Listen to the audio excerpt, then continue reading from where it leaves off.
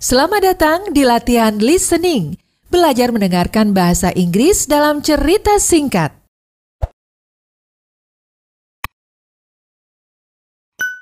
Rapunzel, from the Red Fairy Book, edited by Andrew Lang. Once upon a time there lived a man and his wife who were very unhappy because they had no children. These good people had a little window at the back of their house which looked into the most lovely garden, full of all manner of beautiful flowers and vegetables. But the garden was surrounded by a high wall, and no one dared to enter it, for it belonged to a witch of great power, who was feared by the whole world. One day the woman stood at the window overlooking the garden, and saw there a bed full of the finest rampion. The leaves looked so fresh and green that she longed to eat them. The desire grew day by day, and just because she knew she couldn't possibly get any, she pined away and became quite pale and wretched.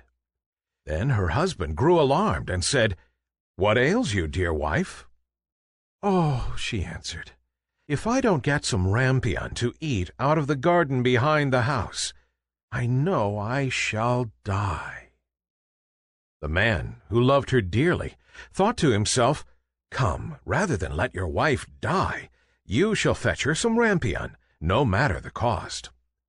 So at dusk he climbed over the wall into the witch's garden, and hastily gathering a handful of rampion leaves, he returned with them to his wife. She made them into a salad, which tasted so good that her longing for the forbidden food was greater than ever. If she were to know any peace of mind, there was nothing for it but that her husband should climb over the garden wall again and fetch her some more. So at dusk over he got. But when he reached the other side, he drew back in terror, for there, standing beside him, was the old witch. "How dare you," she said with a wrathful glance, "climb into my garden and steal my rampion like a common thief? You shall suffer for your foolhardiness."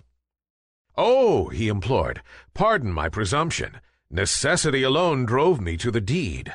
My wife saw your rampion from her window, and conceived such a desire for it that she would certainly have died if her wish had not been gratified." Then the witch's anger was a little appeased, and she said, "If it's as you say, you may take as much rampion away with you as you like, but on one condition only, that you give me the child your wife will shortly bring into the world. All shall go well with it, and I will look after it like a mother." The man, in his terror, agreed to everything she asked.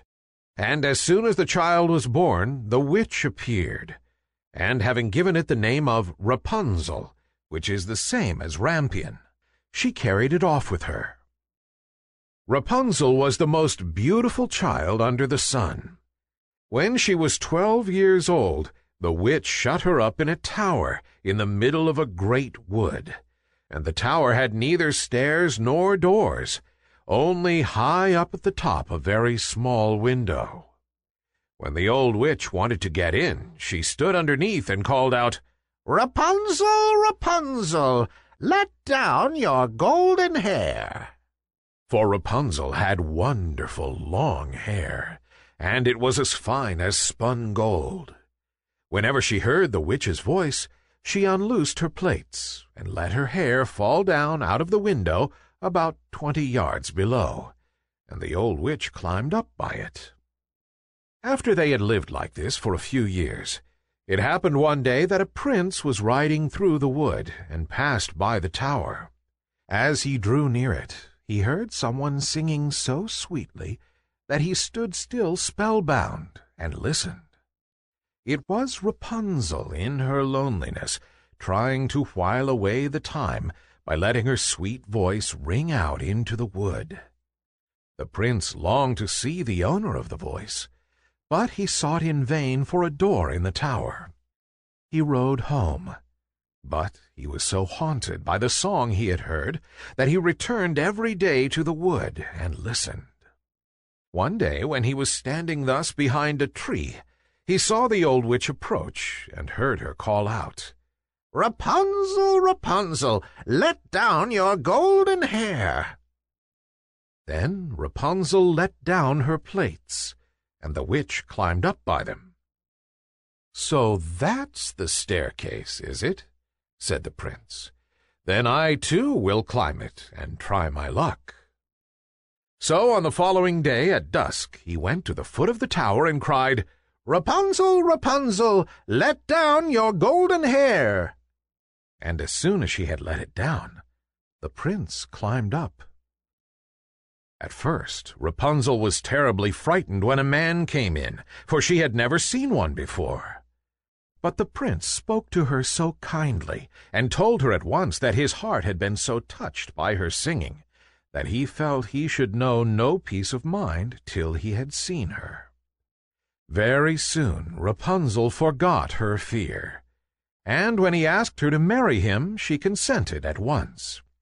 "For," she thought, "he is young and handsome, and I'll certainly be happier with him than with the old witch." So she put her hand in his and said, "Yes, I will gladly go with you. Only how am I to get down out of the tower? Every time you come to see me, you must bring a skein of silk with you, and I will make a ladder of them, and when it is finished, I will climb down by it, and you will take me away on your horse."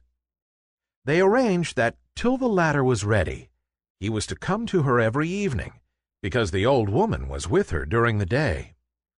The old witch, of course, knew nothing of what was going on, till one day Rapunzel, not thinking of what she was about, turned to the witch and said, "How is it, good mother, that you are so much harder to pull up than the young prince? He is always with me in a moment." "Oh, you wicked child!" cried the witch. "What is this I hear? I thought I had hidden you safely from the whole world, and in spite of it you have managed to deceive me." In her wrath, she seized Rapunzel's beautiful hair, wound it round and round her left hand, and then, grasping a pair of scissors in her right, snip, snap, off it came, and the beautiful plaits lay on the ground. And worse than this, she was so hard-hearted that she took Rapunzel to a lonely desert place, and there left her to live in loneliness and misery. But on the evening of the day in which she had driven poor Rapunzel away, the witch fastened the plaits to a hook in the window, and when the prince came and called out, "Rapunzel, Rapunzel, let down your golden hair," she let them down, and the prince climbed up as usual. But instead of his beloved Rapunzel, he found the old witch, who fixed her evil, glittering eyes on him and cried mockingly, Ah! You thought to find your lady love, but the pretty bird has flown, and its song is dumb. The cat caught it, and will scratch out your eyes too. Rapunzel is lost to you forever. You will never see her more." The prince was beside himself with grief, and in his despair he jumped right down from the tower, and though he escaped with his life, the thorns among which he fell pierced his eyes out. Then he wandered, blind and miserable, through the wood, eating nothing but roots and berries, and weeping and lamenting the loss of his lovely bride. So he wandered about for some years, as wretched and unhappy as he could well be, and at last he came to the desert place where Rapunzel was living. Of a sudden he heard a voice which seemed strangely familiar to him. He walked eagerly in the direction of the sound, and when he was quite close, Rapunzel recognized him and fell on his neck and wept. But two of her tears touched his eyes, and in a moment they became quite clear again, and he saw as well as he had ever done. Then he led her to his kingdom, where they were received and welcomed with great joy, and they lived happily ever after.